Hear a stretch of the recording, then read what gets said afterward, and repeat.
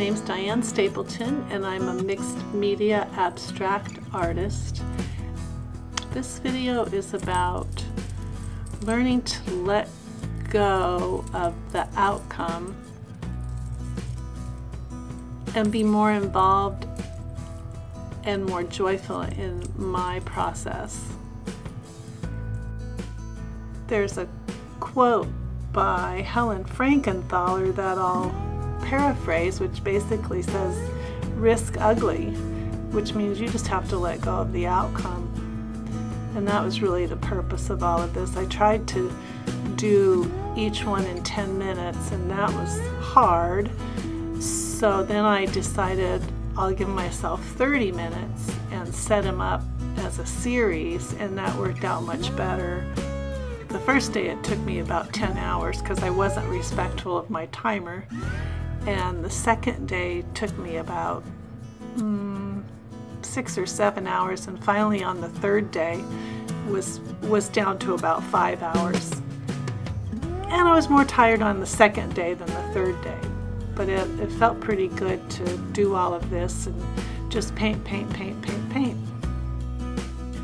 Well, one big surprise that many of them are actually pretty good, which tells me that just going on intuition, colors I like, lines I like, shapes I like, different things like that, I do have an intuitive thing going on as far as design and color.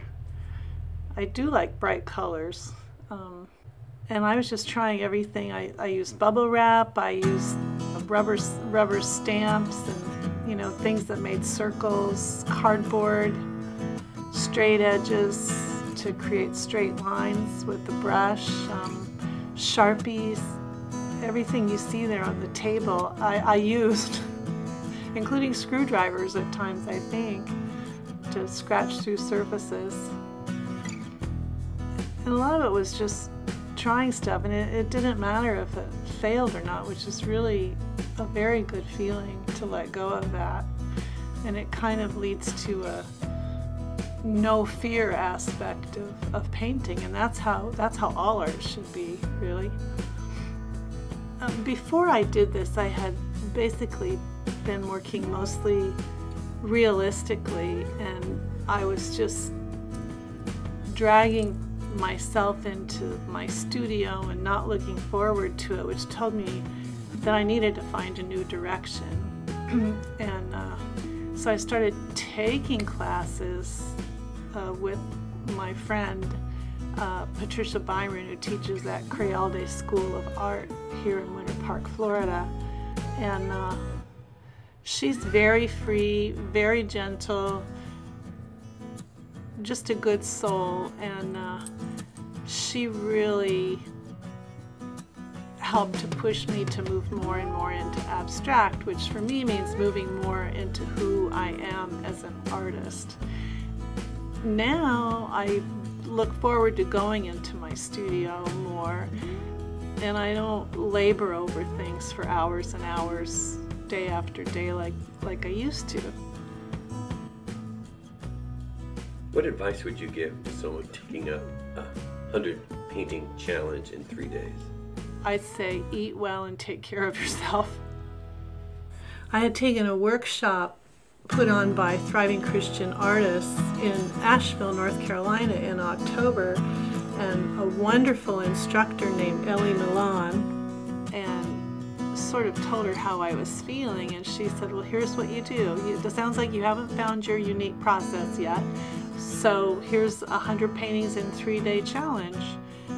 And I asked her how I went about that, and she said, well, they don't have to be big, nothing bigger than 12 by 12, and just prep all of them with gesso or whatever kind of coating you want.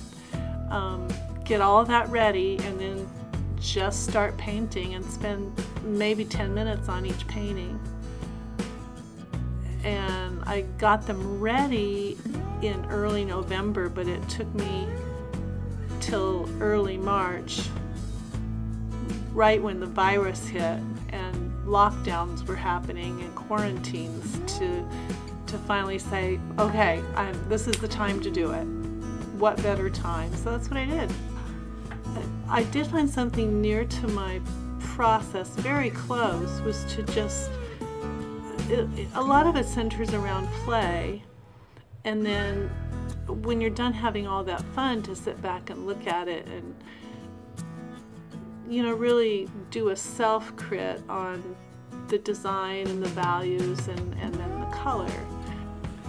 I started to get a handle on self-crit from a teacher I'm working with right now named Nicholas Wilton. He teaches that design and value are the most important things when making a painting, and that's really helped me to teach myself as I go along. I think that the most rewarding outcome of doing 100 paintings in 3 days is to just have done it. It feels like an achievement, and it has shown me that I can do that. That I can just have fun and do it, and work a little bit and work often, and really have fun and have people enjoy my work. I look at them as they're all done. They're all so different and surprising in how different they are. And there's only a handful that I really think either need to be thrown away or need to be re-looked at and added to. One of the things that I learned that's very freeing is, if you don't like it, just paint over it. Instead of trying to preserve what you like, just start again on the same canvas. It just really doesn't matter.